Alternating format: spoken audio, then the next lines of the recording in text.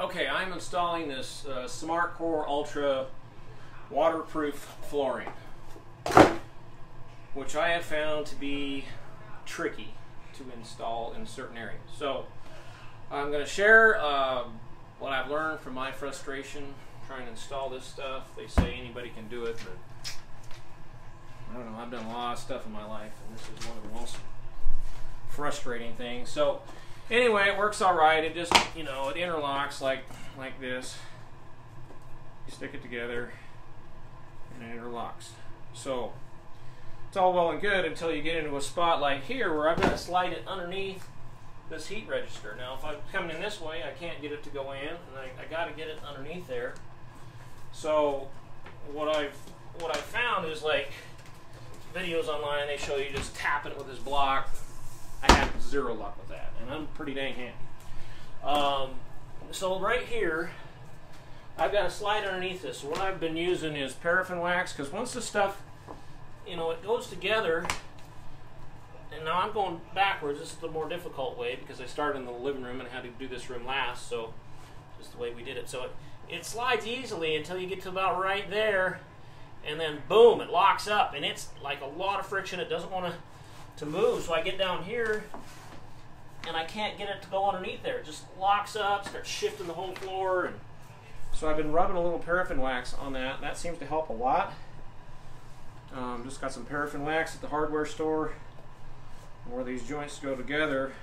I rub it with that, and then I'll come in and I'll get it here, and then make sure there's no white. If there's any white showing there, that's a problem. It's not fully together.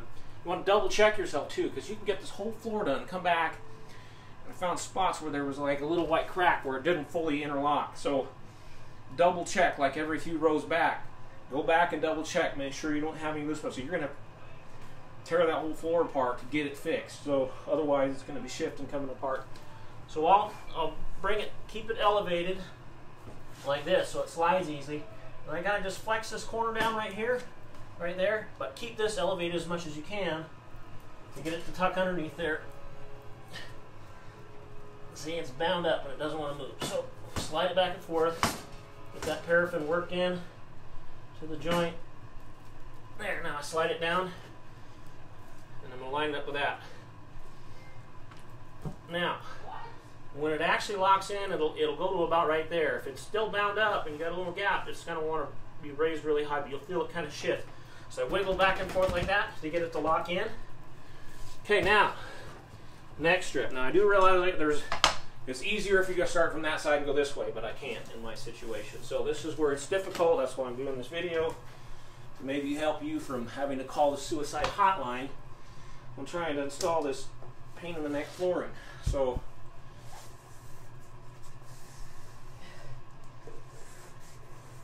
now this, you don't have to do this everywhere, but it helps in the tight spots where you have to tuck it underneath the wall.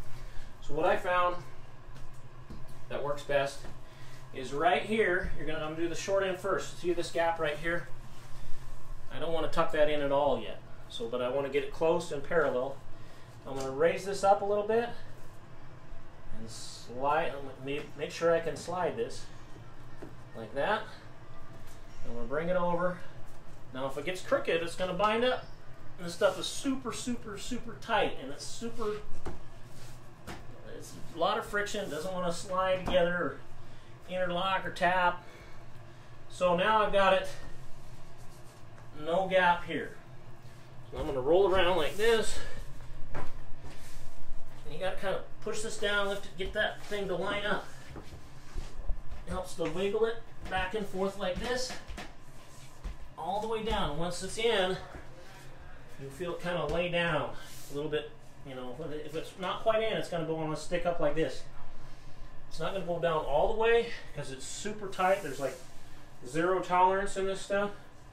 So that's how you lay it down. So anyway, and then you just carry on with the next one. In like this. Make sure this is parallel, no gaps. You're parallel here.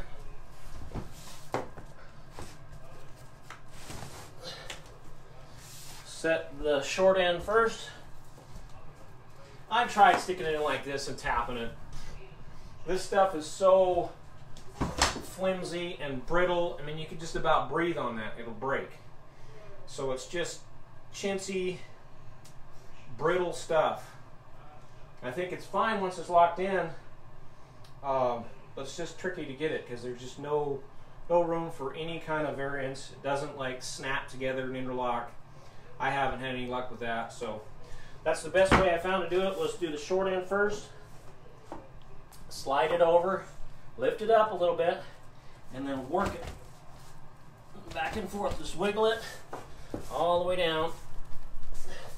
You gotta push this down a little bit right here, get it to interlock properly.